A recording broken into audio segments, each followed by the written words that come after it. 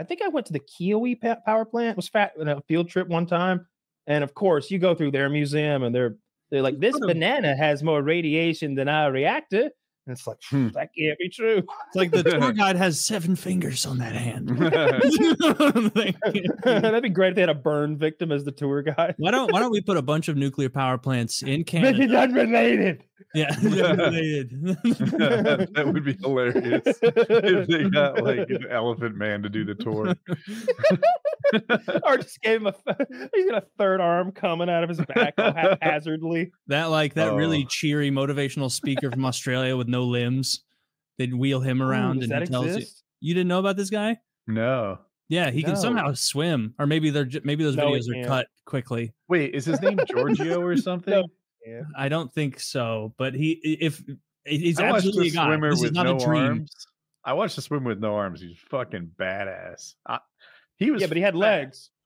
He did have legs. He swam like a dolphin. He didn't breathe for 50 meters.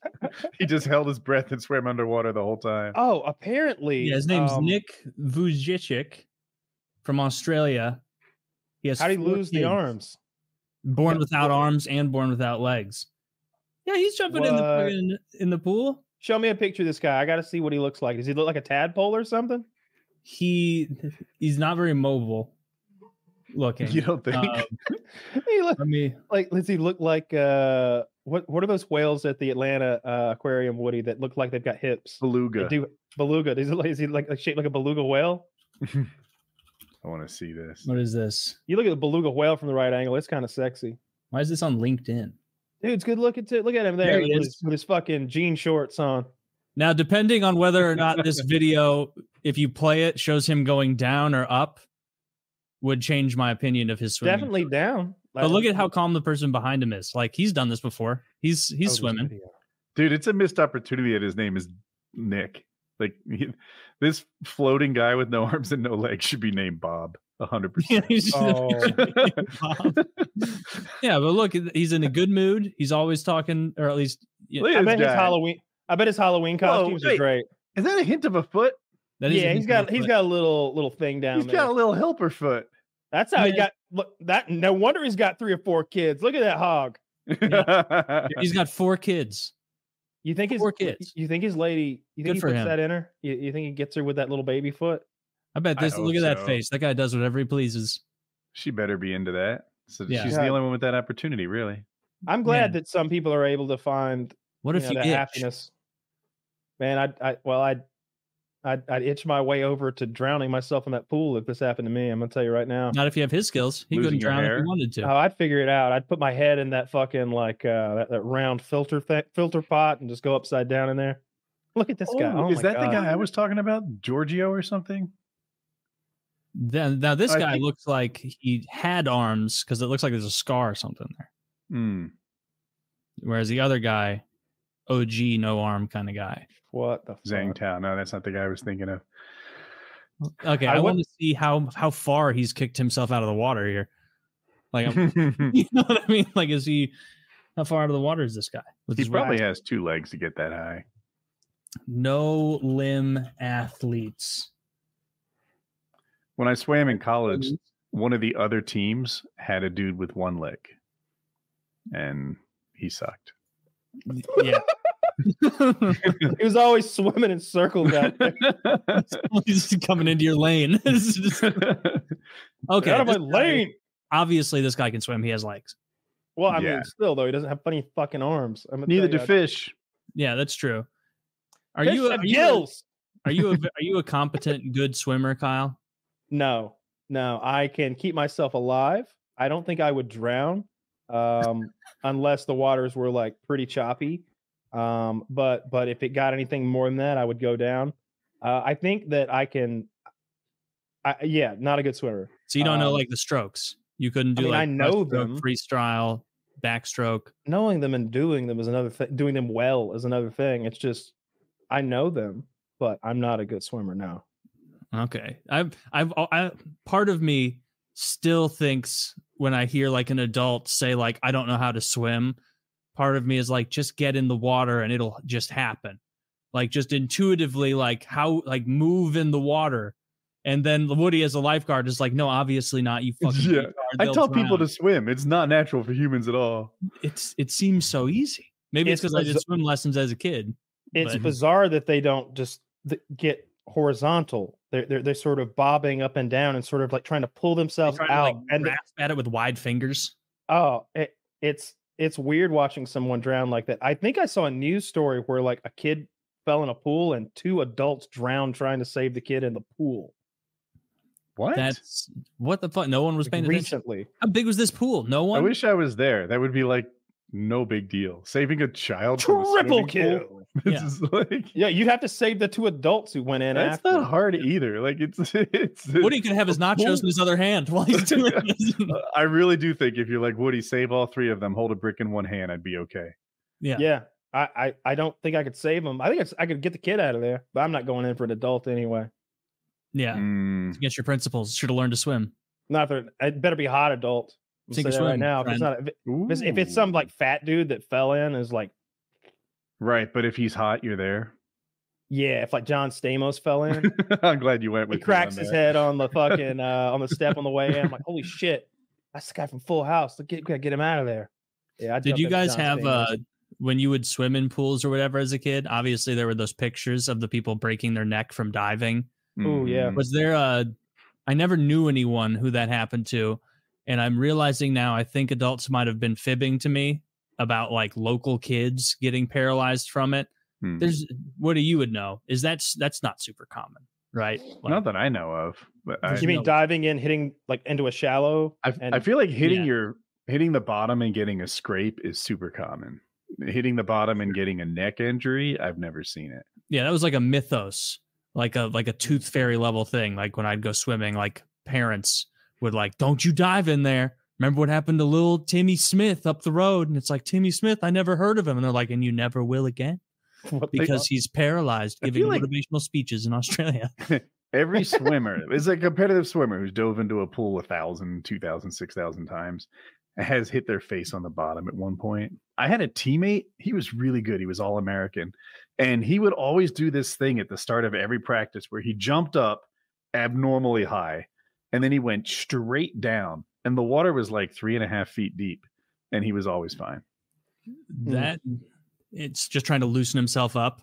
I think he was showing off. It was a thing that he was good at. And if you looked at it, you'd be like, that has to be dangerous, right? Everyone jumped in the shallow end, but we would take a shallow dive. Yeah. This guy went straight down like a pencil, and then underwater, he would just curve it up and save it. I'm going to swim more this summer. That sounds fun. My pool opens tomorrow. Well, kind of. It takes a while for the water to get clean, but tomorrow the guys come in. A lot of kids would jump off into the rock quarries when I was a kid. There's lots of, especially in Elberton, Georgia, there's just tons of these quarries, and basically it's a square hole underneath the dirt. Surprise, surprise. And you're just on top of a giant cap of granite that encompasses the entire county. So you can cut square holes into the ground that is just rock. It's just rock down there, just solid and deep. So super deep, right? Like too deep for a human to touch, maybe? What do you mean touch? Like if you try to swim to the bottom and come back with a rock. Oh, who even fucking knows? Because what they'll do is they're mining essentially in these quarries, and the sides of the quarry have these square holes, and it's a huge hole in the ground, and then it's full of water. I went to a place that there's a skeet shooting place, sporting clay place in Elberton, where they utilize rock quarries. So they'll throw the skeet out over the rock quarries, and you'll shoot them out there, and it's cool because the shot will hit the opposite side and you can see it hit the rock. And because the skeet always hits the rock in the same place. So it's just stained the rock orange because about millions of them have fucking hit that rock. But the bottom is God knows. You don't know. Maybe it's 50, 60, 70, 150. You don't know. So they would, kids around here have always set up these giant rope swings and cable pulley swings. They'd sometimes utilize some of the leftover cranes and stuff like that. And I remember my dad growing up told a story about his brother-in-law was standing there while people were doing the swing. And the way it worked, you swung out, you let go, do a flip, land in the water. Oh yeah. And then there's a a string tied to the cable. You swing out on a cable, but there's a string tied to the cable so we can retrieve the cable so the next person can go. Well, my dad's brother-in-law is literally just an idiot, like probably special. And he's standing like a cartoon character in the coil of rope. Like, we're here to do the thing. Like, don't imagine that he's like having a beer by a campfire way over there. We're all here on a ledge. He's standing like Wile E. Coyote on the edge of the cliff. He is Wile E. Coyoteing, standing in the Elmer Fudd. And so the next person goes and it's brick mason cord. If you're not familiar with this, very strong, very thin string. It's like super fishing line maybe, but it is string, nylon. Wraps around his foot, drags him out upside down over the fucking quarry while the other person is swinging along too, and he dangles as the thing slices and cuts through his fucking foot in like 8 different places. And they're so poor back then. Dad's like, grandmama was putting tomatoes and potatoes and roots and poultices and they was spitting tobacco juice on it. A little piston. Like, wouldn't you know it got real infected? That's what I was like, did that worked? He's like, near about fell off. Thought he was gonna lose a goddamn foot. About plumb fell off. About plumb fell off. Oh, that's so funny. Dude, my grandpa and your dad would just thick as thieves. They would get along so well. The way you say he phrases and talks about things, it's a country farmer Southern thing. They have that archetype. Dad's watched too many Coen Brothers movies, so he likes that old timey, silly, like I don't know, dialogue. So he's silly the way he does that stuff. He loves "Oh Brother, Where Art Thou?" and what's the other one? When Nicholas Buster Scrub. Raising Arizona. If you've never seen Raising Arizona, not you, Taylor. I would bet my life my grandpa hasn't seen any of those movies. This is just the way he talks. Yeah. Damn. So did you ever leap into the quarry? Fuck no. Because never. No, I don't think I was ever invited, if I'm being 100% honest. But I also remember my cousin saying that I swear this happened. He dreamt, my dad told him, he's like, hey, you shouldn't be doing that. That's dangerous. You know, when I was growing up, kids would get hurt, and your Uncle Porty fucking like nearly lost his foot one time. Your Uncle Lefty. Doing that shit. Yeah. Uncle lost an arm. And so Scott said he had a dream that he drowned. Like, they'd been going every weekend and spending the whole weekend up there jumping, like doing backflips and shit. But he dreamt that he drowned, so he didn't go. And the day he didn't go, his buddy drowned. Like, buddy jumps in, hit something under the water, and didn't come up. Like, died. The Reaper needed a soul. It would have been him. But I don't know. Maybe that's the scary part. His friend would have died if he was there for him. Oh, that's what I said. That's what I said at the funeral too. I hated that. I hated that. Eulogy. It's could have been prevented. Here lies Travis. It's Scott's fault. Yeah. He always called Scott his guardian angel. the one day he wasn't there. I've done not a quarry jump, but I've done stuff like that in the Ozarks, like off the rocky outcrops over it, especially with the ropes. And sometimes you'll be doing it like if you drive through the Ozarks, there will be like the local spots that you're passing on the way to like where the people who live in Kansas City or St. Louis or whatever go and swim. And they will be like the oldest, ricketiest ropes as these like locals are swinging out. And some of them are like fat as shit swinging out over this, and the rope holds. And so that but you see that and you're like, that's a matter of time. Someone's gonna, there's a bunch of jagged rocks that if you were to fall 15 feet, prematurely in your swing, you're gonna break your legs or break I think your that neck. An athletic person can fall just much better. Like I think that that's true. And a lot of these people are drunk, and I think you're better at falling if you're drunk. Oh. I think you're better at having a car accident if you're drunk. But I think that if they're outstanding at it, they get most of them. Yeah, running up the score. They're just loosey goosey. They're not posting up on that wheel. But I think if you're gonna like fall down an embankment, you want to have your wits about you so you can maybe not snap your knees backwards or like post up, like I said. And yeah, maybe. I guess I just heard someone so I do a lot of sports where people fall, whether it be paramotoring, paragliding, acrobatic paragliding, or motorcycling. People fall, dirt biking. And there is a giant correlation between how athletic they are and how often they get hurt. Like the athletes, they just bounce better, man. Part of it's because they're lighter. They just, if you weigh 150, falling's not as big a deal as if you weigh 250. Boom. Oh, yeah. But also, I don't know, like muscles help a little bit, and just being fit and athletic. Yeah, your tendons and the connective tissues are all like tougher, stronger, better if you're working out. Maybe you're making good, fast decisions during the fall too. Yeah, that somebody else isn't. I'm not sure. You can see that it's like with ice skating. Like there were times where like for school events or whatever, we'd all go ice skating or something, and someone who knows what they're doing, like they fall and they know to like try and land on their hip, their quad, like take some of the pressure off in the soft area. Don't stick your hand out like this and break your wrist like an idiot. And then sometimes you'd see someone fall who clearly had never skated before, and they do like a Three Stooges, like whoop whoop whoop, where their feet start coming out and they just tumble backwards, hit their head, and it's like, oh, that could have been catastrophic. We could have watched that woman die right just now in the middle of our field trip and not gotten to go to the taco or the hot dog stand. Motorcycle parallels on that. Like I watch these people who are very good at YouTube, and there's two motorcycle disciplines called hard enduro and trials, and both of them are real slow speed things where they're climbing on like, I don't know, sewage pipes that are 6 feet tall, rocks that are 4 feet tall, the sort of thing where you're doing a wheelie stationary and then you like hop onto the next rock, if you can imagine. Acrobatic. Yeah, like Trials the game, the video game back okay. So these guys do that, and when they fall, it's amazing to me because they manage to do it. Like they see the fall coming, they decide that it's time to bail, and then they let themselves and their motorcycles down and nothing's damaged. Meanwhile, like I'll be on like a trail where to the right, if I fall, it's 3 feet lower, and to the left, if it's 3 feet higher, and I'm just, the closest I can come is try to fall to the high side. Like, let's err on the high side, because if I fall with a 3 feet drop, I'm kind of fucked. I'm not that good at it. Like I'll look like a non-athlete when I fall to the low side. And other people are just amazing. Have you ever played sports with someone who's like direly unathletic? Yes. I hate it.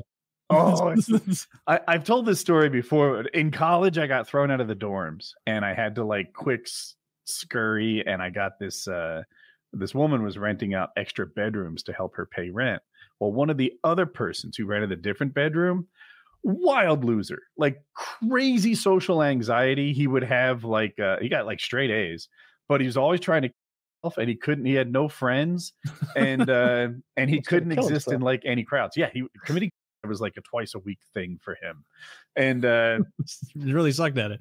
He was terrible at everything except for school, which I envied.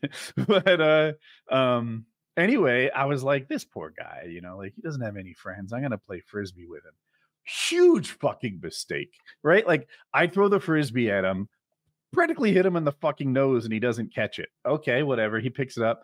He throws it to me. He's off by 90 degrees. And I'm like, am I supposed to get that? Like I'm closer to it? It's closer to you. Yeah. You don't get that. Like, but no, I didn't. I ran and I got it, and I threw it from there. And I'm just like running to wherever he's randomly throwing this thing. He's like, you are not athletic enough to be my friend. I'm failing. This fucking loser. He's this idiot. Maybe he got better at tying knots, and he's out of here. His attempts, like I know I've told some of these stories before, but like one time he took pills, and like, so I like call 911. We get the EMTs there. He calls his mom, and he's like, "Mom, I've done it. It's over now. I'm going to die. I just wanted to call you and say goodbye." And it's like, Jesus Christ, you're going to be fine. And he was. There was another time I just heard banging from his room. And he had this little plastic first aid kit that he was banging on a mirror. And he later told me that he was hoping the mirror would break and slice his jugular. What? This is this is not a valid Yeah, this guy was seeking attention in all the wrong ways. He should have tried being better at sports. Loser. He was in a lot of pain. What race was he? He's a white guy. Ugly white guy, but thin. Ugly too. yeah, he was. Just irredeemable. Fucking loser. Couldn't tie knots. Couldn't find hated elevators. Just couldn't get to the top of a building to save his life. Like there was a kid on our base. Okay. I was trying to think of like the most unathletic person I've ever played sports with. And it was this kid in Little League, and he was just slow. Like not witted. He's a perfectly intelligent person, but it just seemed like he was slow. Like in everything he did. It was like he moved at 0.8 speed. Sort of like if you said, "Hey Bob," that's not his name. But he went, "Hey Bob," he'd go, "What?" And he was just so slow to react. And it was, why was Bob on third base? I can't tell you. But I remember Dad, like, that it's practice, and Dad's hitting. He's got an aluminum baseball bat in one hand, and he's tossing up a ball, and he's hitting it to people to make them baseball field. Or T-ball? Baseball. Oh, okay. We're like 13. We can throw. And so he hits it to this big black kid that was playing shortstop, Octavius. Octavius grabs that shit, and he was so close to third base, but he turned and he launched it at Bob over third base, and Bob never got his hands up. He just ate it in the mouth, just ate the baseball right into his braces, and like cuts his lips all the fuck up from the braces, and he's crying, and the EMTs are giving him oxygen. EMTs? Like, well, yeah, they're always there at the ballpark. The ballpark has like there's like 4 or 5 games going on simultaneously at the ballpark. So kids get hurt all the time. There's always EMTs there. But it's like, I've never seen anybody not get their hands up. It's baseball. It's like what you're there to do. Like it's what you're there to do. You should have been expecting a throw. Yeah. Right? Like I can imagine a world where you're caught by surprise. You know, you're gaming. Someone to your right is like, "Hey, Kyle." I thought it'd be safe in line at the bank. I mean, like it's like if you're playing goalie, Taylor, and someone like hits a medium one at you, intending for you to catch it. Mm-hmm. You know what I mean? Like that's the person throwing the thing wants you to catch it. It's not the opposite. So it's just you don't drop many. And if you're dropping more than one like a day, there's something. You got to play outfield or something, right? You got to move you out of there. It's important to catch him back there too. He was so slow he couldn't do anything. It was pitiful. A position where it's less important to catch? Isn't right field the easiest one because people tend not to hit it there as much? Most hitters are right-handed, so they're not going to hit it to right field most of the time. So yeah, there's probably doing the least amount of fielding out in right field. But everybody needs to catch, unless you're a pinch hitter. Yeah, that's such a big part of baseball. Pinch hitter. Okay. But you probably have to hit. Yeah, he only hit. That's all you do. Or designated hitter as well. Where could a guy who doesn't hit well or catcher throw well play? Coach or umpire. Coach. Right, those you can coach, you can umpire, and guys that can't catch, throw, or count have to be coaches, and guys that don't know anything about the game, I guess, end up being the umpires. There's a couple of umpires that are like, there's a whole YouTube series made about how bad they are. And I think all major sports are fixed. I can't. As my vision deteriorates, I think I'm getting more qualified to be an ump.